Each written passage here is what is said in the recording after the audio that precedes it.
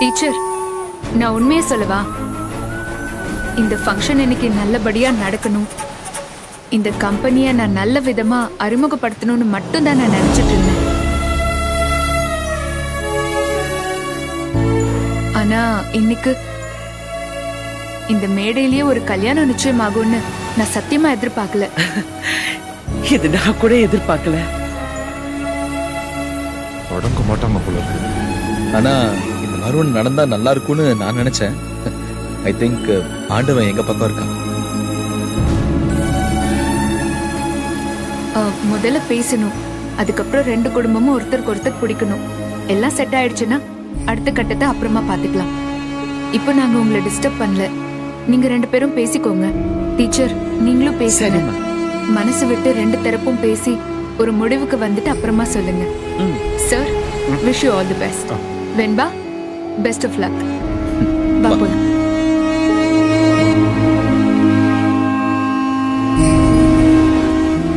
வெண்பா, இப்படி முன்னாடி வா.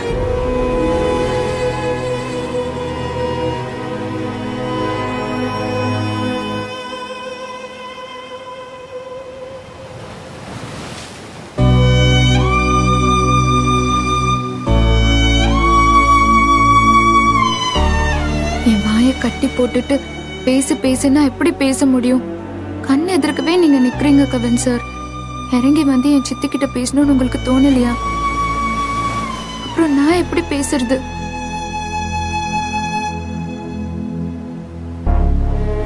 எனக்கு இப்போ எப்படி இருக்கு தெரியுமா? நான் எந்த மாதிரி எடுத்து சொன்னாலும் உனக்கு புரியாது. என் பையனுக்கு கல்யாணம் ஒண்ணு நடந்தா அது உன்னோட தான் நடக்கணும்னு நான் என்னைக்கும் முடிவு பண்ணிட்டேன். என்னைக்கும் முடிவு பண்ணீங்களா? என்ன சொல்றீங்க நீங்க? அதை ஏங்க கேக்குறீங்க? என்னைக்கோ ஒரு நாள் என் தெய்வம் உங்க பொண்ணை கோயில வச்சு பார்த்துருக்காங்க. அன்னைக்குன்னு பார்த்து இவங்க ஏதோ ஒரு வயசான பெண்மணிக்கு உதவி செஞ்சிருக்காங்க. வெறும் உதவி செய்யறது யார் வேணா செய்வாங்க. ஆனா அந்த அம்மா கூட வந்த அவங்க மருமக பொண்ணு, அவங்க நடந்துகிட்ட விதம், ஒரு பொண்ணு எப்படி இருக்கணும்னு உங்க பொண்ணு அவங்களுக்கு எடுத்து சொன்ன விதம், இத ரெண்டையும் என் உயிர் இருக்கிற வரைக்கும் நான் மறக்கவே மாட்டேன். என்னால நம்பவே முடியலங்க. நீங்க யாருன்னு எனக்கு அப்ப தெரியாது. இந்த பொண்ணை எப்படி வளர்த்திருக்காங்கன்னு என் மனசுக்குள்ள ஆச்சரியப்பட்டுக்கிட்டேன்.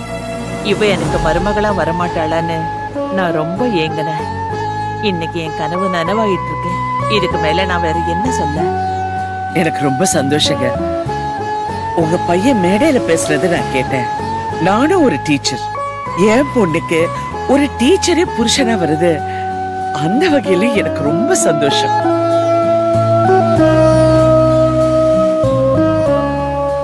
ஆனா உங்ககிட்ட ஒரு உண்மையை சொல்லணும். வெண்பாக்கு ஆக்சுவலா இந்த ஃபங்க்ஷனுக்கு வர மூடே இல்லை. ஏன்னா கல்யாணத்துக்கு மனசளவுல அவ இன்னும் தயாரா இல்லைன்னு அப்படி இப்படின்னு சொல்றான். இன்னைக்கேவா நடந்துட போது சும்மா வந்துட்டு போன நான் தான் கட்டாயப்படுத்தி கூட்டிட்டு வந்தேன். ஆனா பாருங்க, சொல்லி வச்ச மாதிரி நீங்க ஏன் பொண்ண பிடிச்சிருக்குன்னு சொல்றீங்க. இதெல்லாம் நாம தீர்மானம் பண்ற விஷயமே இல்ல. எல்லாம் ஆண்டவன் என்ன நினைக்கிறோம்னா அதுதான் நடக்கும். கண்டிப்பா.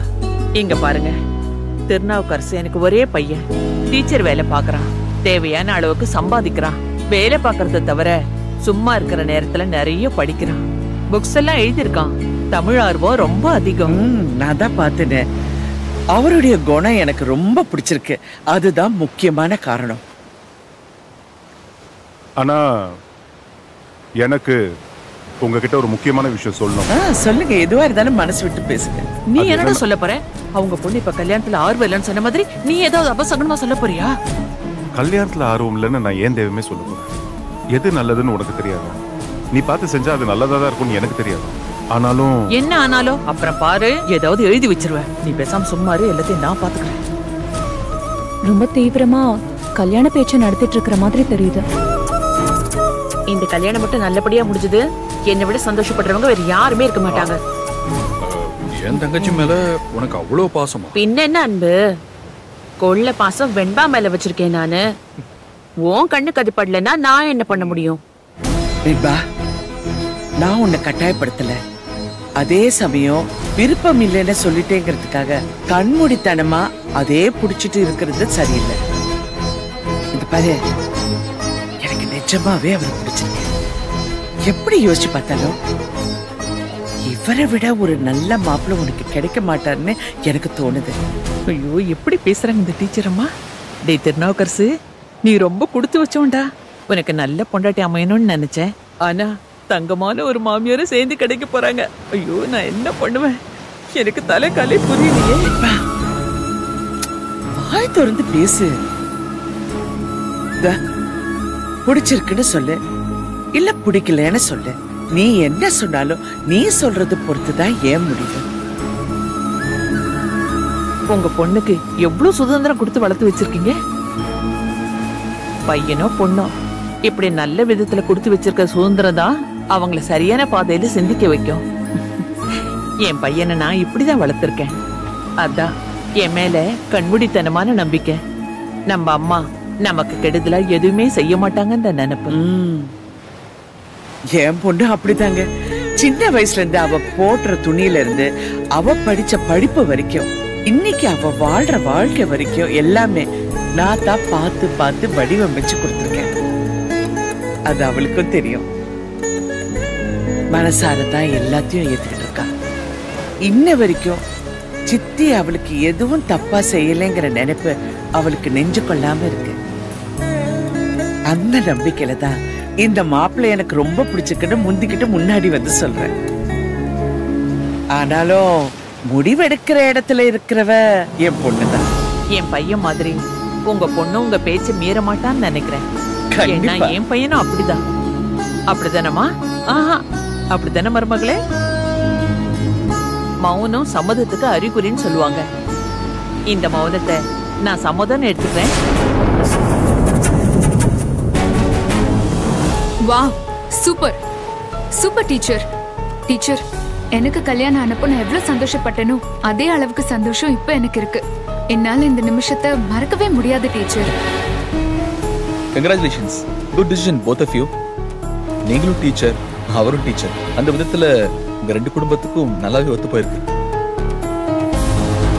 சார், உங்க அம்மாவுக்கு வெண்பாவை இந்த ஃபங்க்ஷனுக்கு முன்னாடியே தெரிஞ்சிருக்கு. அப்பவே பிடிச்சும் வேற போயிருக்கு. எப்படி யோசிச்சு பார்த்தாலும் இது இங்க நாம பேசி முடிவு பண்ண கல்யாணமா எனக்கு தோணல. மத்தவங்க விஷயத்துல எப்படியோ, ஆனா இங்க உங்க விஷயத்துல டெஃபினட்டா சொல்றேன், சொர்க்கத்துல தான் இந்த கல்யாணம் நிச்சயமாயிருக்கு. நோ டவுட் ராஜா. அப்போ அனௌன்ஸ் பண்ணிடலாமா? பண்ணிடலாம். நானும் என் வீட்டுக்காரர்கிட்ட ஒரு வார்த்தை சொல்லிட்டேன்.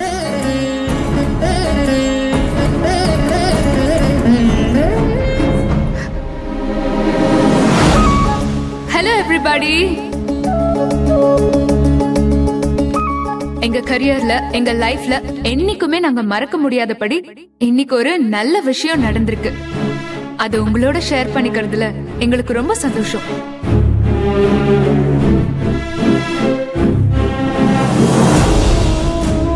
இன்னைக்கு நம்ம ஜோடி பொருத்தம் நிகழ்ச்சியில கலந்துகிட்ட தமிழாசிரியர் திருநாவுக்கரசுக்கும் திரு சண்முகம், திருமதி சாரதா அவர்களின் மகள் வெண்பா அவர்களுக்கும் 2 பேருக்கும் ஒருத்தர் பிடிச்சு போய் இங்க இந்த மேடையில அவங்களோட கல்யாணம் நிச்சயமாக போகுதுங்கிறத நாங்க அறிவிக்கிறதுல ரொம்ப ரொம்ப சந்தோஷப்படுறோம்.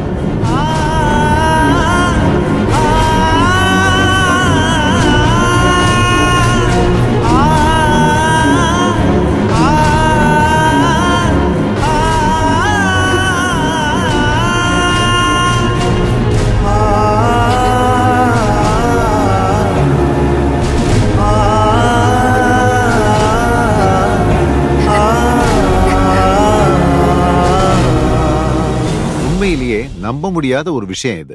ஜோடி பொருத்தம் முதல் நிகழ்ச்சியிலேயே ஒரு கல்யாணமே நிச்சயமாறுதுங்கிறது எவ்வளவு அபூர்வமான சமாச்சாரம். நீங்க சொல்லுங்கம்மா, எல்லாம் பேசி முடிச்சிட்டீங்களா? பேசுறதுக்கு இதுல என்னங்க இருக்கு?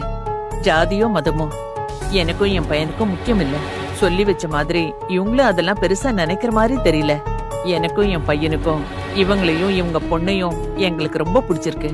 இவங்களுக்கும் எங்களை பிடிச்சிருக்கு. இதுக்கு மேல எங்களுக்கு ரொம்ப சந்தோஷமா இருக்கு. நீங்க சொல்லுங்கம்மா. எல்லாமே இவ்வளவு சீக்கிரமா நடக்கும்னு நான் கொஞ்சம் கூட எதிர்பார்க்கல.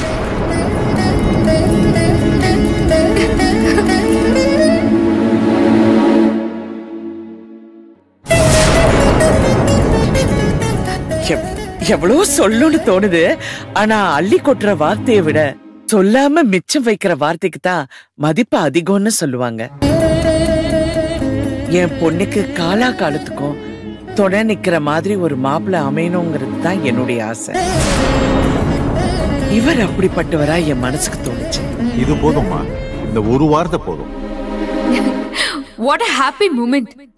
வெண்பா திருநாவுக்கரசு இவங்க 2 பேரோட நிச்சயதார்த்தத்தை எங்க ரெசார்ட் சார்பா நாங்களே நடத்தி வைக்க போறோம்.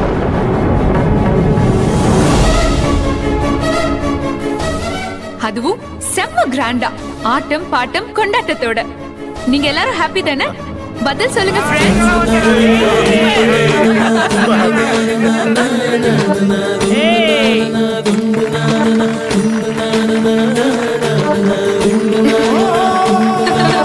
Thank you so much.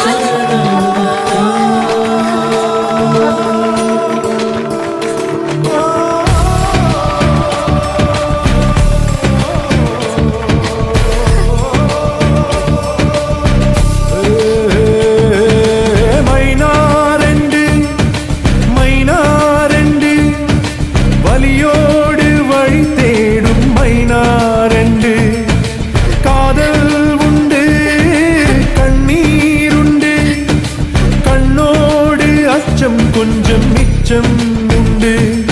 உளி கொண்டு மலை வெட்டு அது வழியாகி தீரும்.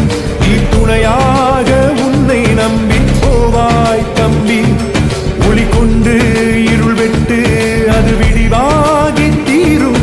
ஒரு சிறு பேதை வந்தாள் அப்பா உன்னை நம்பி. மைனாரெண்டு மைனாரெண்டு வலியோடு வழி தேடும் மைனாரெண்டு. காதல் உண்டு கண்ணீர் உண்டு. கண்ணோடு அச்சம் கொஞ்சம் மிச்சம் உண்டு.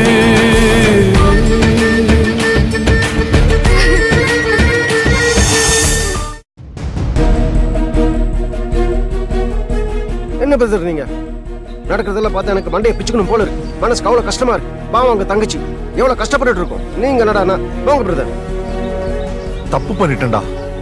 இந்த விஷயத்தை இவ்வளவு தூரத்துக்கு நான் இழுத்திருக்க கூடாது. தேர் இழுக்கிற மாதிரி இழுத்துட்டு வந்திருக்கீங்க. நான் இழுத்து சொல்லிட்டு இருக்கேன் ஏதாவது பண்ணுங்க பண்ணுங்கன்னு. ஆனா நீங்க கோர்ட்ல ஜட்ஜி வக்கீலுக்கு வாய்தா கொடுக்குற மாதிரி தள்ளி போட்டுட்டு போயிட்டு இருந்தீங்க. அதான் தப்புன்னு சொல்றேன்ல. எல்லா தப்பு என் மேலதான். இப்போ ஒத்துக்கிட்ட என்ன பிரயோஜனம்? கூடி சீக்கிரம் தப்பு எல்லாம் நல்ல அலைன்மெண்ட் பார்த்து சரி பண்ணுங்க. டேய், என் உயிரை கொடுத்தாவது வெண்பாவை இந்த கஷ்டத்துல இருந்து காப்பாத்தி தீருவண்டா. அர்த்தமெல்லாம் பேசாதீங்க பிரதர். நீங்க உங்க உயிரை கொடுத்து காப்பாத்திட்டு அவர் வெண்பா சிஸ்டர் தனியா என்ன பண்ணுவாங்க? இது பாருங்க, நீங்க 2 பேரும் ஒன்னா இருக்கணும், சந்தோஷமா இருக்கணும், அதுக்கு உயிரோடு இருக்கணும். அதான் முக்கியம். அதை மனசுல வச்சுட்டு பேசுங்க. நான் பண்ண பெரிய முட்டாள்தனம் என்ன தெரியுமா? இந்த பிரச்சனையை நான் தீர்த்து வைக்கிறேன், உன் வீட்டுல நீ எதுவுமே பேசாதன்னு வெண்பா கிட்ட நான் சத்தியம் வாங்கினதுதான். அவ பாவண்டா. அந்த சத்தியத்தை மனசுல வச்சுட்டுதான் அவ சித்திட்ட எதுவுமே சொல்ல முடியாம தவிச்சிட்டு இருக்கா. என்னால புரிஞ்சுக்க முடியுது. புரிஞ்சுக்க முடியுது இல்ல? அப்ப உடனே போய் ராமர் வில்ல பட்டக்கர் உடைக்கிற மாதிரி எல்லா விஷயத்தையும் போட்டு உடைச்சிருங்க. டேய், எல்லா விஷயம் தெரிஞ்சு நீ எப்படி பேசினா என்னடா பண்ணுவேன்? எங்க அம்மா வந்திருக்காங்க, கூட யாழ்னி வேற வந்திருக்கா. அவங்க 2 பேரையும் வச்சுட்டு நான் இன்னத்தரா பேச முடியும்? பராசக்தி படத்துல சிவாஜி பேசுற வசனத்தை மூச்சுடாம போய் நின்னு பேசுங்க. கேக்குறீங்க பாரு, என்ன பேசணுமோ அதை பேசுங்க பிரதர். இப்பதான் நிச்சயதார்த்தத்தை பத்தி பேசிருக்காங்க. இன்னும் கொஞ்ச நேரத்துல நிச்சயதார்த்த டைம் டேட் எல்லாத்தையும் அனௌன்ஸ் பண்ண போறாங்க. அதுக்கப்புறமா இப்படியே நின்னு என்ன பேசணும் யோசிச்சுட்டு இருப்பீங்களா? நோ ரவி, இதுக்கு மேலேயே நான் டிலே பண்ண மாட்டேன். இங்க பாரு, எப்படியாவது எங்க அம்மாவையும் யாழினியும் இங்கிருந்து வெளியே அனுப்பணும்.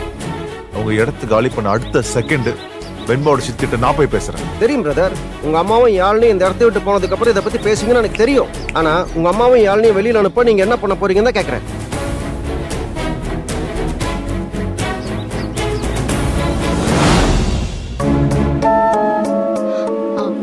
ஆண்டி, நான் ஒரு 2 மினிட்ஸ்ல வந்துடுறேன். என்னாச்சு? இப்ப போய் எந்திரிச்சு போயிட்டு இருக்க? எங்க போற? ரெஸ்ட் ரூம் போயிட்டு வந்துடுறேன். ஓகே.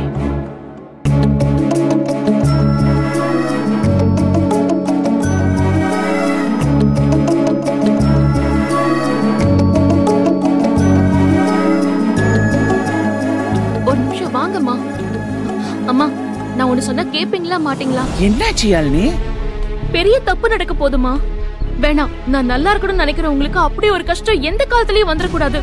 ஐயோ, நீ பேசுறது எனக்கு ஒண்ணுமே புரியல. கொஞ்சம் நிதானமா பேசு. என்ன தப்பு நடக்க போகுது? வெண்பாக்கு நீங்க பாத்திருக்கிற மாப்பிள்ள ரொம்ப தப்பான ஆளுமா. அவன் ஒரு திருடன். நான் சொல்றது உங்களுக்கு புரியுதா? சும்மா ஒரு பேச்சுக்கு சொல்ற மாதிரி திருடன் சொல்லல. நிஜமாவே அவன் ஒரு திருடன். என்கிட்ட இருந்த 5 லட்சம் ரூபாய் பணத்தை அடிச்சிட்டு ஓடிட்டான் அவன். அயோக்கியமா அவன். என்ன சொல்ற? நீ சொல்றது நிஜமா? என் உயிரே போனாலும் உங்ககிட்ட நான் பொய் சொல்ல மாட்டேமா. வாழ்க்கையில ஏதோ ஒரு கட்டத்துல நான் உங்களை தப்பா நினைச்சிட்டேன். ஆனா இப்ப வரைக்கும் அதுக்காக நான் ரொம்ப ஃபீல் பண்ணிட்டு இருக்கேம்மா. நான் நல்லா இருக்கணும்னு மனசார நினைக்கிறவங்க நீங்க. உங்களுக்கு ஒரு கெடுதல் நடக்கிறப்போ என்னால பாத்துட்டு எப்படிமா சும்மா இருக்க முடியும்? எனக்காக நீங்க வெண்பாவை ஊரை விட்டு அனுப்புனீங்க. எனக்காக தானே இப்ப அவளுக்கு கல்யாணம் பண்ணி வைக்க பாக்குறீங்க. இப்படி எல்லாத்தையுமே எனக்காக பார்த்து பார்த்து செய்யற உங்களுக்கு நான் துரோகம் பண்ணுவேனாமா? உங்ககிட்ட நான் போய் சொல்லுவேனா? நான் சொல்றத தயவு செஞ்சு நம்புங்கம்மா. அவன் சரியான ஆள் கிடையாது. கொஞ்சம் நிதானமா சொல்லு. அவர் திருடங்கிறது உனக்கு கன்ஃபார்மா தெரியுமா?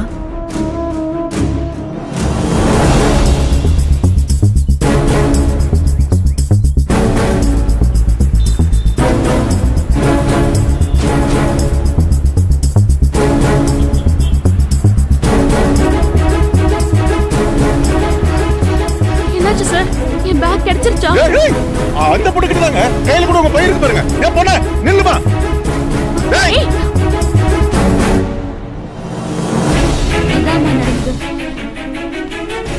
நான் சொன்னதுல ஒரு வார்த்தை கூட பொய் இல்ல. நீங்க வேணா நேரா அவன் கிட்ட போய் அவன் சட்டையை பிடிச்சு கேளுங்க. அவன் யோகியனா உண்மையை சொல்லுவான். மாட்டான்னு மட்டும் சொன்னா ஓகே இருங்க, நான் ஒரு போட்டோ காமிக்கிறேன். பாருங்க.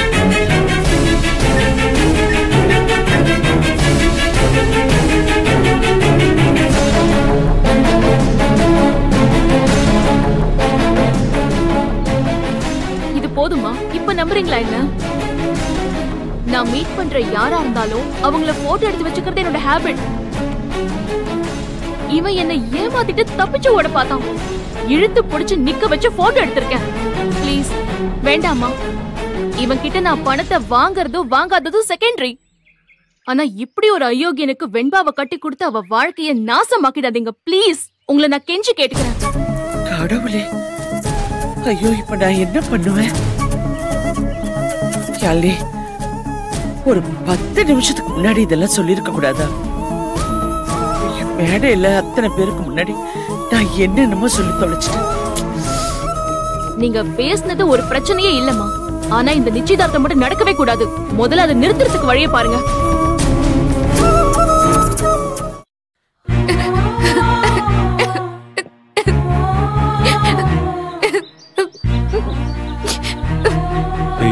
பொண்டாட்டி அழாத பொண்டாட்டி.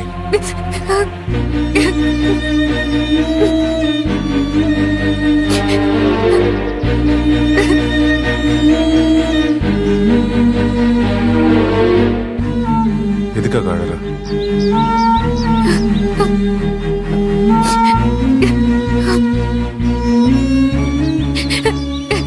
சார், இது வரைக்கும் நம்ம எப்படி வாழ்ந்தோங்கிறது ஒரு விஷயமே இல்ல. இன்னைய பொழுது எப்படி கடக்க போறோங்கிறதுலதான் நாளைய பொழுது விடியுமா விடியாதாங்கிறதே இருக்கு. சாரி வெண்பா, முழு தப்பு என்னோட தான். கொஞ்ச நேரத்துக்கு முன்னாடி ரவிட்டு இதை சொன்னப்போ இப்ப இதை ஒத்துக்கிட்டு என்ன யூஸ்ன்னு கேட்டான். ஒரு விதத்துல அவன் சொன்னது சரி. நாளைக்கு தள்ளி போட்டு இன்னைக்கு இவ்வளவு பெரிய பிரச்சனையா வந்து நின்று இருக்கு. இத நான் விட்டுற மாட்டேன் வெண்பா. என்ன பண்ண போறீங்க சார்? என்ன ஆனாலும் நம்ம விஷயத்தை பத்தி நான் வாயை திறந்து பேசக்கூடாதுன்னு நீங்க தான் சொன்னீங்க. என்கிட்ட சத்தியம் கூட வாங்குனீங்க. ஐயோ, அதுவும் நான் பண்ண தப்புதான். எனக்கு நல்லாவே தெரியுது வெண்பா. வாழ்க்கையை ரொம்ப விளையாட்டுத்தன்மை எடுத்துக்கிட்டேன்னு நினைக்கிறேன். ஆனா இனிமேல் நான் அப்படி இருக்க மாட்டேன். இந்த பாரு, உன் மேல எனக்கு இருக்கிற காதல் சத்தியம். அந்த காதல் நம்மளை சேர்த்து வைக்கும். அதுவே நம்மளை வாழவும் வைக்கும். நீ தைரியமா இரு. தைரியமா தான் சார் இருந்தேன். ஆனா இப்படி சம்பந்தமே இல்லாத யாரோ ஒருத்தர் கூட நிச்சயதார்த்தம்னு என் சித்தி பிக்ஸ் பண்ற லெவலுக்கு இது போகும்னு நான் நினைச்சு கூட பார்க்கல சார். ஆனா என் சித்தியை நம்மளால குறை சொல்ல முடியாது. அவங்களுக்கு நம்மளோட காதல் பத்தி தெரியாது, கல்யாணமும் தெரியாது. என்ன இன்னைக்கும் அவங்க பொண்ணு மாதிரி தான் நினைக்கிறாங்க. எனக்கு நல்லது செய்யணும்னு மட்டும்தான் அவங்க ஆசைப்படுறாங்க. உங்களை டெலீட் பண்ணிட்டு யோசிச்சு பார்த்தா அந்த மாப்பிள்ள தான் எல்லா விதத்திலயும் கரெக்ட்னு ஊர் உலகம் சொல்லும். ஆனா ஊர் உலகத்துக்கு கட்டுப்படுற சூழ்நிலையில நான் இல்ல சார். இதுக்கு மேலயும் டிலே பண்ணாம தயவு செஞ்சு என் சித்தி கிட்ட போய் பேசுங்க சார். என்னால போய் பேச முடியாது, நீங்க தான் போய் பேசணும், நீங்க தான் சொல்லணும். இவ்ளோ ஆனதுக்கு அப்புறமும் இதுக்கு மேலயும் சுத்தி வளைச்சு ஜாங்கிரி பொழிஞ்சிட்டு இருந்தா வாழ்க்கை நம்மளை விட்டு விலகி போயிடும் சார். ஓகே வெண்பா, நான் பேசுறேன். இன்னைக்கு இந்த பிரச்சனைக்கு ஒரு முடிவு கட்டுறேன். நீங்க என்ன பண்ணுவீங்கன்னு எனக்கு தெரியாது சார், ஆனா ஏதாவது செஞ்சுதான் தீரணும். இந்த ரெசார்ட்ல இருந்து வெளியே போகும்போது நான் உங்க பொண்டாட்டியா ரைட் ராயலா உங்க கைய புடிச்சுக்கிட்டு வெளியே போகணும். என் சித்தி உள்பட என் ஃபேமிலி மெம்பர்ஸ் அத்தனை பேரும் நம்ம கூட வரணும். இது நடந்தாதான் சார் நம்ம 2 பேரும் ஒருத்தர் மேல ஒருத்தர் வச்சிருக்கிற காதலுக்கு மரியாதை. பேசுறதுல நல்லா பேசுதுங்க, ஆனா பெருசுகிட்ட போகும்போது மட்டும் ஏதோ ட்ரெயின் ட்ராக் மாதிரி போற மாதிரி ஜகா வாங்கிருதுங்க. ஓகே வெண்பா, நீ இதுக்கு மேல எதுவுமே சொல்ல வேணாம். இப்போ நான் சொல்றதுதான் ஃபைனல். இந்த நிச்சயதார்த்தம் நடக்காது. அந்த மாப்பிள்ளை, அவங்க அம்மா, அவங்க 2 பேரும் ஆசைப்படுறது நடக்காது. நம்ம 2 பேருக்கு நடந்த கல்யாணத்தை பத்தி நானே உன் சித்திட்ட பேசுறேன். என்ன செருப்பால் அடிச்சாலும் பரவாயில்ல, இன்னைக்கு இந்த பிரச்சனைக்கு ஒரு முடிவு கட்டாம விட மாட்டேன். I love you, Dee.